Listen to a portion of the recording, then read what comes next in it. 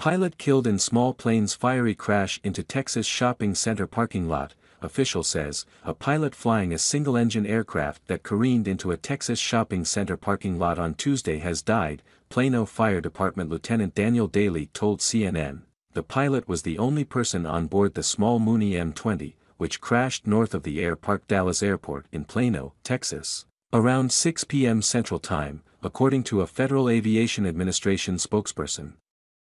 The aircraft landed in a parking lot less than a mile from the airport, according to Daly. The plane did not land on or collide with anything, Daly said. Authorities have not identified the pilot and it's unclear what led to the crash.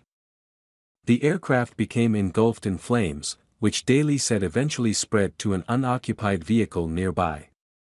Video taken by witness Corban Garcia shows first responders battling fire around the plane's smoke-blackened frame, which is crumpled just feet from a row of shops. Garcia said he first heard an explosion Tuesday night as he was leaving his workplace across the street from the shopping center. I looked up to the left and saw a huge plume of smoke, he said. Honestly, at first I thought it was a car fire until I saw the tail of the airplane, Garcia said.